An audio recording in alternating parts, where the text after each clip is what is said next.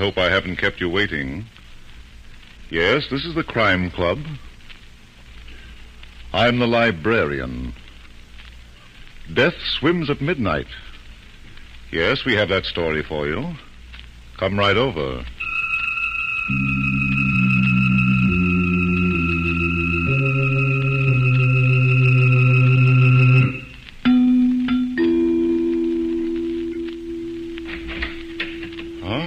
You're here. Good. Take the easy chair by the window. Comfortable? The manuscript is on this shelf.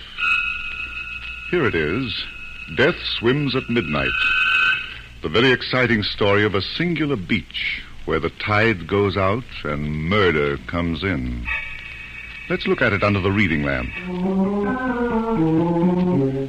Bill Desmond, the famous private detective, and his pint-sized assistant, Maxie Davis, have gone to the resort town of Marbell for a rest. To Maxie's disgust, Bill has dragged him out of bed at 7 a.m. to go for a swim. As they stand at the edge of the boardwalk, looking out over the ocean, Maxie blinks his sleepy eyes and then turns to glare at his boss. You mean you expect me to go in there? Why, sure, Maxie. A swim before breakfast is good for the health. For a fish, yeah. Me, I should have stood in bed. Oh, you'll change your mind when you hit that water. Aye, look at how blue it is. How calm. Mm-hmm. And who knows how cold. I do, gentlemen. What? Huh? I do. Yep, the water's cold. Cold as death. Excuse me, but... Kind of scared you, eh? Well, didn't mean to. Name's Atkins. Fuzzy Atkins, they call me. I live in that shack on the old fishing pier. I see. Weren't thinking of doing some fishing, were you? I know. Not this morning. Too bad. Ain't many goes fishing these days. Nope. They got other things to do. Well, yes. Excuse us, Fuzzy. We're going for a swim. Go right ahead. But don't forget, the water's cold these days. Very cold. Encouraging little fellow, isn't he, Maxie? Yeah, look, Bill, maybe he's right. The water does look kind of chilly. Let's go back to our hotel. Oh, nonsense. We're going for a swim. Come on. Okay. Yeah, we'll get down these stairs to the beach. Uh-huh.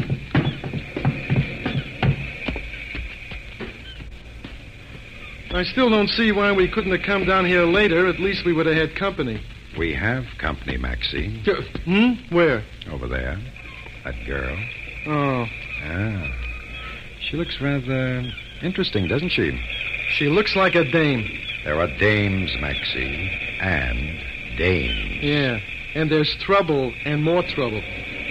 Come on, Bill, let's head for the other end of the beach. And pass that up? Not me.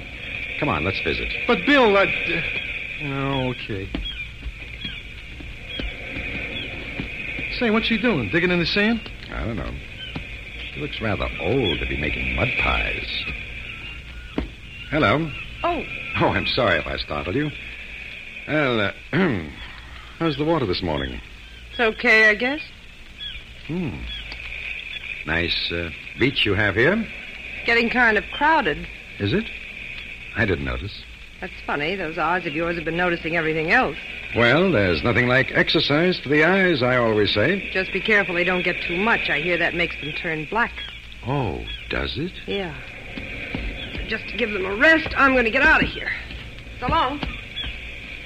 That's the neatest brush off you ever got. Too bad, too.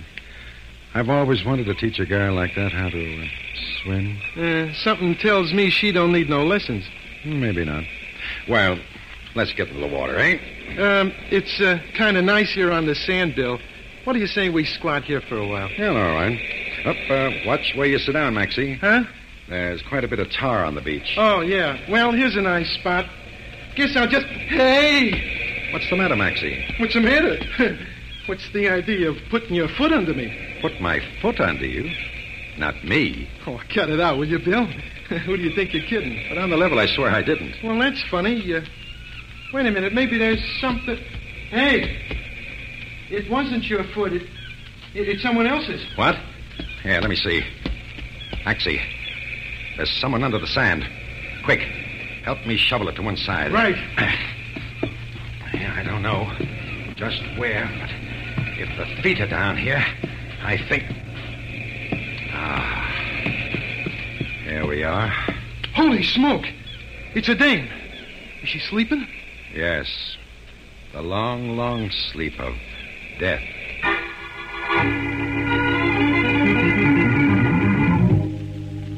Did you phone the coroner, Maxie? Yeah, Bill, he'll be right down. Good. Say, Bill, have you figured out what caused the death?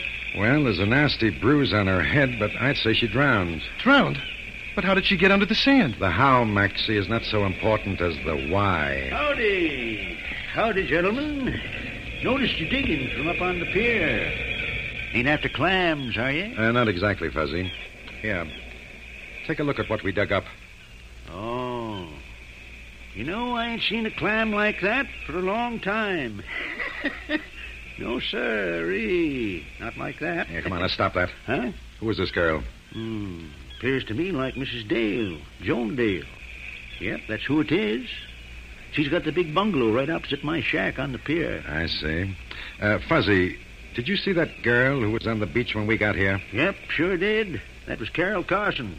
Got the bungalow on t'other side of Mrs. Dale. She left you in a hurry, didn't she? Yes, she did. Hey, you don't think that Carson I dame don't was... think anything yet, Maxie. Fuzzy, we expect the coroner here any minute. Will you watch the body until he arrives? Yep, sure will. Good. Come on, Maxie. I want to have a look at Mrs. Dale's bungalow.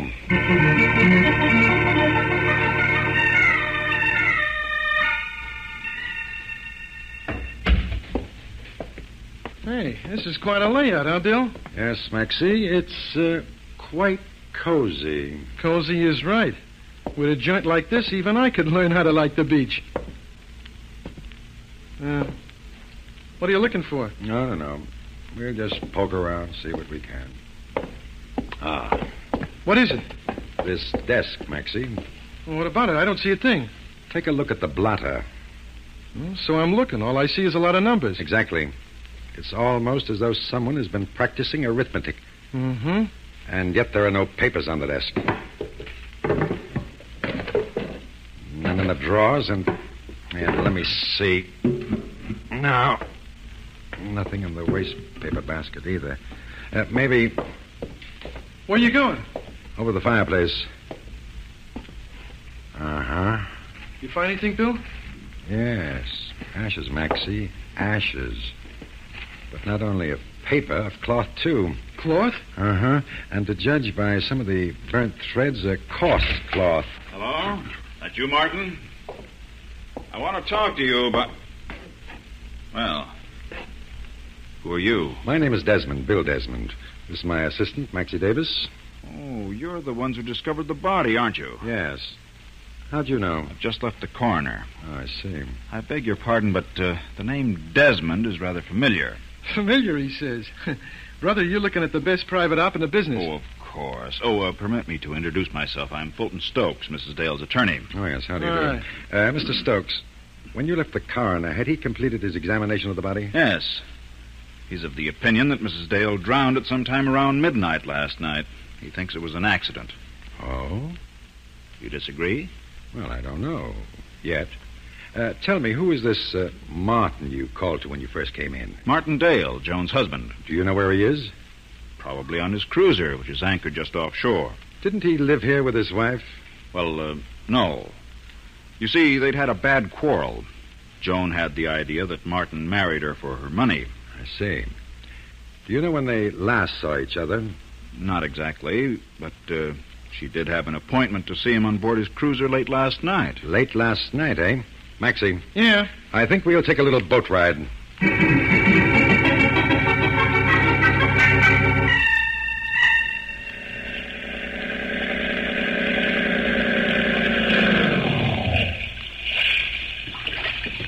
All right, Maxie.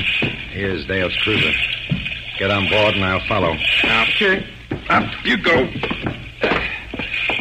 Okay, I'm on. Now, give me a hand. That's it. Thanks. Hey, what do you two think you're doing? Get Get off or I'll throw you out. Sure. Come on, Bill. No, Max, you don't mind, Mr. Dale. He's just kidding. Kidding, huh? Okay, wise guy. You asked for it. I'll just go. Oh.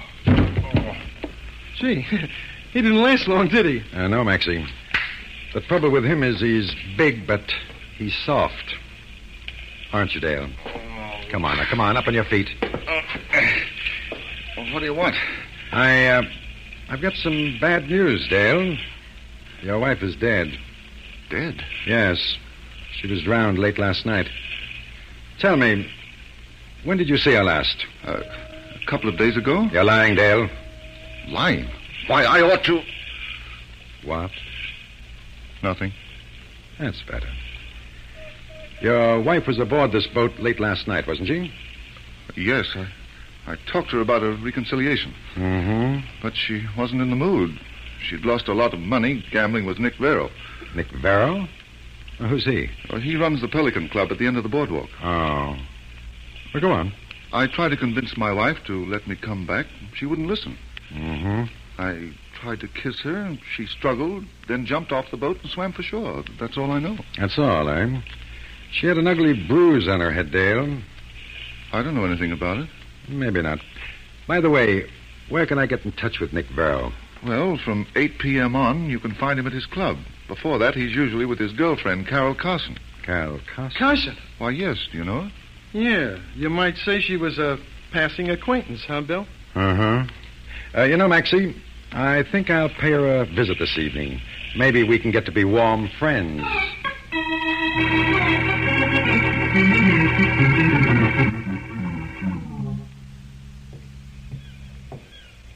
Nice view from the boardwalk, huh, Stokes?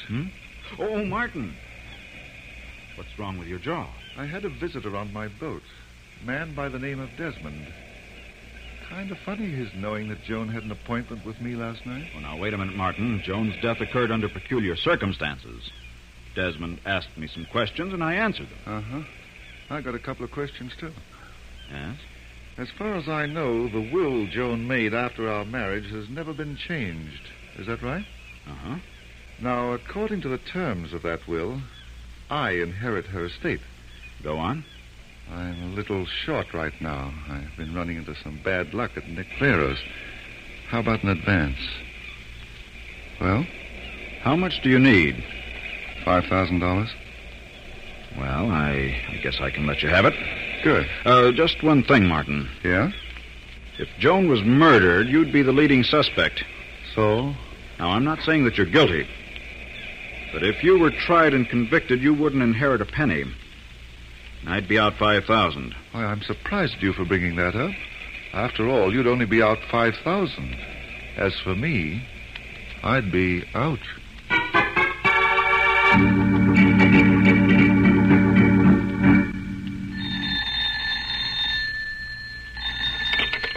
Hello? Hello, Nick. Yeah? This is Martin Dale. Oh, been waiting for you to get in touch. Got that dough you owe me? Well, I've got $5,000, Nick. $5,000. Told me you'd have it all by tonight. I know, but now that Joan's dead, I'll need a little more time. Sorry, Dale, your time's up tonight. Either you pay off or else they'll shovel you in with your wife. But if you'll only wait, I'll... I've waited long enough. Now, look, Nick, give me a break, and I'll tell you something you should know. Okay? I'm not making any promises, Dale, but spell it. Well, there's a private detective from New York, a fellow by the name of Bill Desmond. That's not news. I know, but he was out on my boat this morning, and from what he said, I think he's got something on Carol. Huh? He said that he was going to see her this evening. Oh. Well, Nick, do I get more time? Okay, Dale. If this tip turns out to be on the level, you can forget about tonight's deadline.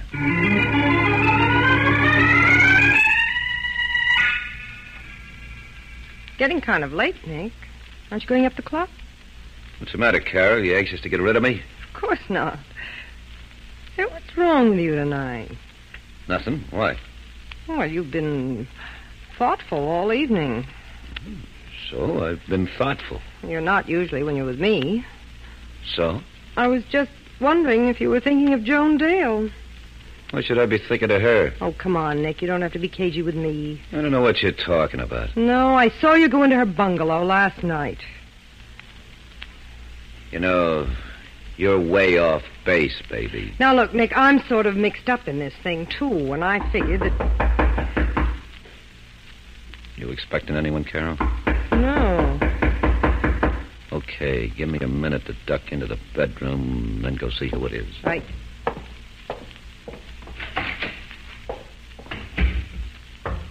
Just a minute.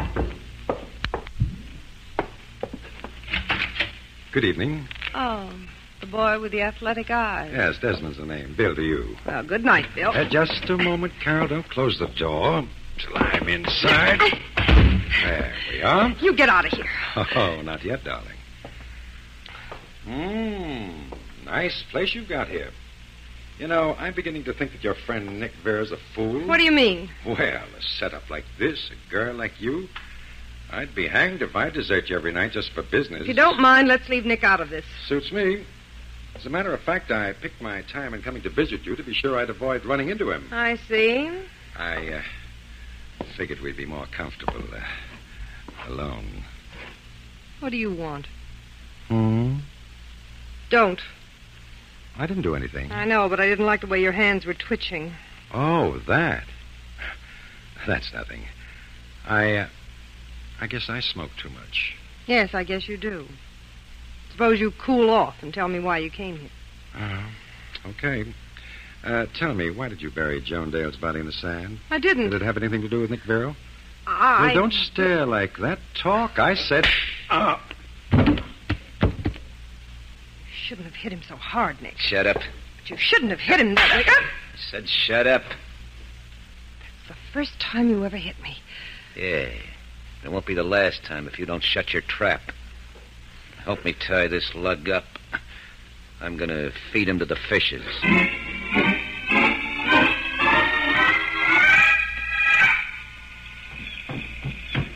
Oh, Fuzzy!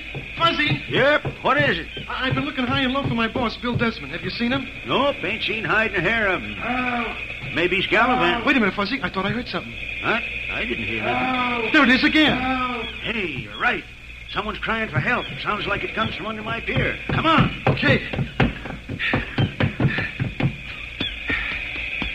This way, under the boardwalk. Sounds like it comes from right over there. Wait, I'll put on my flashlight. There we are. Holy Hannah. It's Bill. Yep, so it is. Trussed up like a bundle of wash. And the tide coming in, too. Help. It's okay now, Bill. Maxie? Yeah, and Fuzzy Atkins. I'll have you loosen. Just a second, Mr. Desmond. Just have to cut one more cord. There we are. Can you get up, Bill? Yes, I think so. Just give me your hand for a moment. Thanks. Gee, I'm sure glad you're okay, Bill. Lucky Fuzzy and me heard you. Otherwise, you'd have been a goner. Yep. The old devil in the sea might have gotten another one. The old devil, Fuzzy? Yes, sure-ee. Didn't believe in him much till I saw him get Mrs. Dale. You saw a devil get Mrs. Dale? Yep, sure did. I was up at my shack and I saw... Oh! Bill, you okay? Yes, Maxie. But Fuzzy's been hit. Is he hurt bad? He's dead, Maxie. Dead. Who do you think killed him? A devil, Maxie. A devil.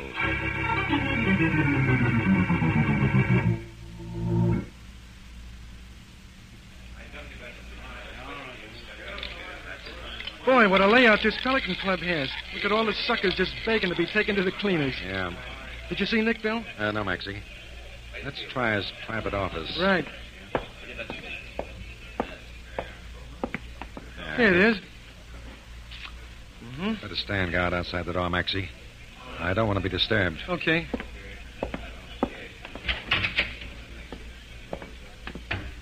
Say, who do you think... Bill Desmond. Yes, Carol, what's the matter? You act as though you're looking at a ghost. Keep both hands on top of the table, darling. Oh, you got me wrong, Bill. I wasn't going to pull a gun. Maybe not. But suppose you come around here, away from the desk. Okay. That's better. I suppose it must have handed you quite a laugh when Nick crept up behind me and let me have it. I didn't laugh, Bill. No? After he threw me under the pier, you might at least have gotten in touch with Maxie. No, I couldn't. Nick made me stick close to him till just a little while ago. As soon as he left, I called your hotel, but Maxie was out. Mm-hmm. You're fast on your feet, aren't you? You don't believe me? What do I look like, little boy blue? It's the truth, Bill, honest. Mm-hmm. Well, never mind that now. Where'd Nick go? I don't know. Now, look, Carol. I've got a bump on my head the size of an egg. My wrists and ankles are raw from the ropes cutting into them. I'm in no mood for stalling around. I'm afraid Nick will kill me. Well, now, don't worry. I won't tell him how I found out. Well? He went to see Stokes at his hotel, the Shore Plaza. Honest? Yes. Okay, sweetheart, I'll buy it. For your sake, I hope this isn't another sellout.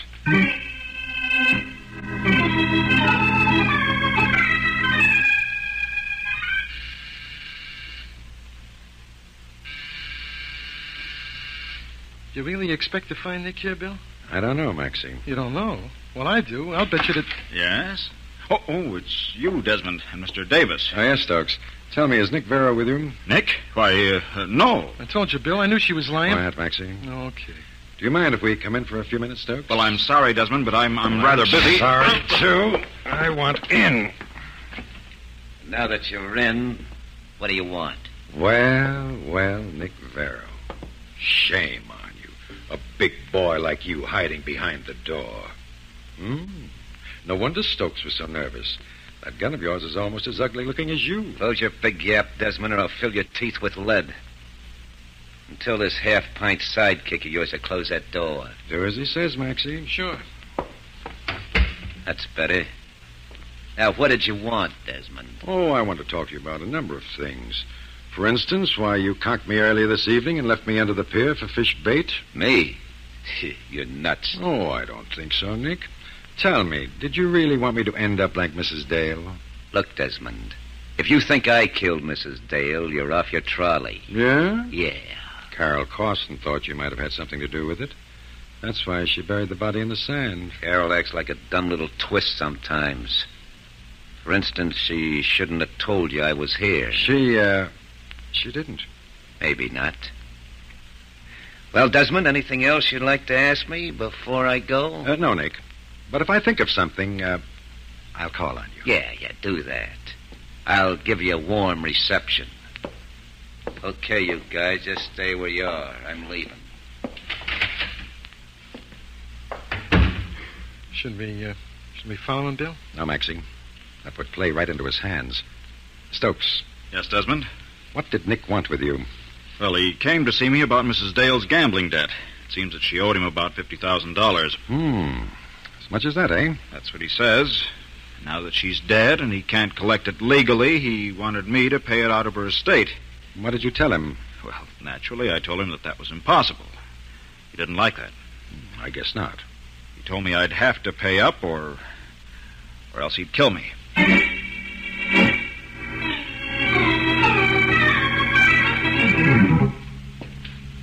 What's the matter with you, Bill? Ever since we returned to our rooms, you've been pacing up and down like a stud bug. I thought you said you were going to undress and hit the hay. Yes, I know, Maxie, but I can't get this case out of my mind. The solution keeps eluding me. It does? Well, I think it's a cinch. Oh, you do, eh? Sure, look. Mrs. Dale probably drowned swimming in from her husband's boat. How about Fuzzy Atkins? Well, Nick was sore because Fuzzy helped pull you out of the water. Ah, no, Maxie, that won't wash. But who else could have killed him? That old devil in the sea he was babbling about? That old devil in the sea. Wait. Maybe Fuzzy wasn't babbling. Huh? Yes. It could tie in with those ashes we found in Mrs. Dale's fireplace. Why, of course. Of course what? Maybe. Oh. See who it is, Maxie. Okay. Bill in, Maxie. Oh, Miss Carson. Who's that? Carol? Yes, Bill. I've got to talk to you. Good Lord, what's happened? You look as though you've been through a meat grinder. Nick gave me a beating. Why, the dirty... He was sore because I told you he'd gone to Stokes. Well, I'm going to give him lots more to be sore about. Yes? Nick was in Joan Dale's bungalow last night. I don't know if he saw her, but he took some of her papers. How do you know? I saw her name on the envelope just before he put them in his desk. I see. Come on, Maxie. I want to take a peek into that desk.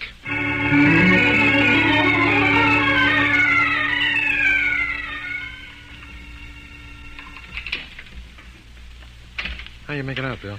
I think we'll be in Nick's office presently, Maxie, unless I've lost all my skill with a skeleton key. There. That does it.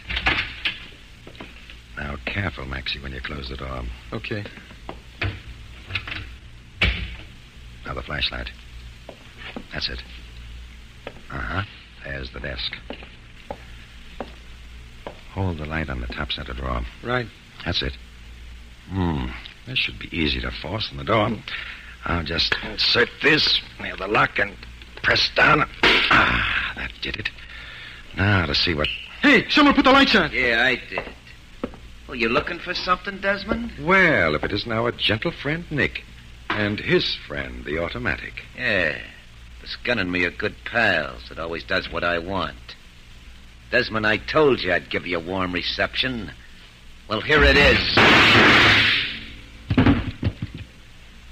That, Mr. Stokes, is what I call an entrance. Thanks. Not at all, Desmond. Glad to be of service. How is Nick, Maxie? I think he's going to make some undertaker very happy. Well, I don't think anyone will miss him. Now, let's see what's in that desk drawer. Ah, yes. There's Mrs. Dale's papers, all right. May I have them, Desmond? As her executive, I'll need them to wind up her estate. Certainly. Oh, by the way, may I have that gun?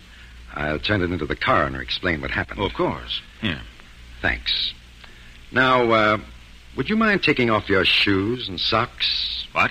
What's the matter with you, Bill? You nuts? No, Maxie. I just want to prove that Mr. Stokes is guilty of murder.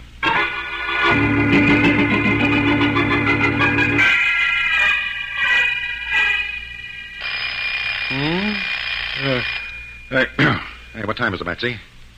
7 a.m. Hey, what's the idea of setting the alarm clock? I've got a date at the beach with Carol Carson. Where the devil are my swim trunks? Wait a minute. I didn't get a chance to talk to you last night. Why did Stokes commit those murders? Well, he'd embezzled a good deal of Mrs. Dale's money. She'd been checking her accounts and discovered the discrepancies.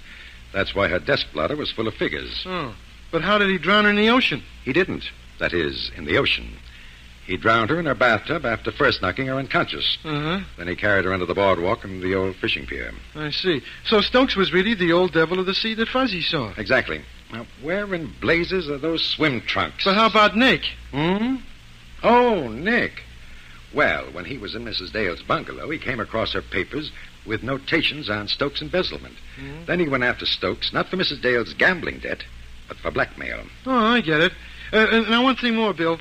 Why did you want Stokes to take off his shoes and socks? Well, if you remember, the beach was covered with spots of tar. Uh-huh. When Stokes carried Mrs. Dale into the pier in the dark, he got tar all over his feet and legs. And that stuff is almost impossible to get off. Oh. When he got back to her bungalow, he tried cleaning it off with a towel. Then he burned the towel in the fireplace. I see. Now, if you'll excuse me, Maxie, I'll be off to meet Carol. Bill. Now what? Before you go, don't you think you ought to put on your swim trunks? Oh.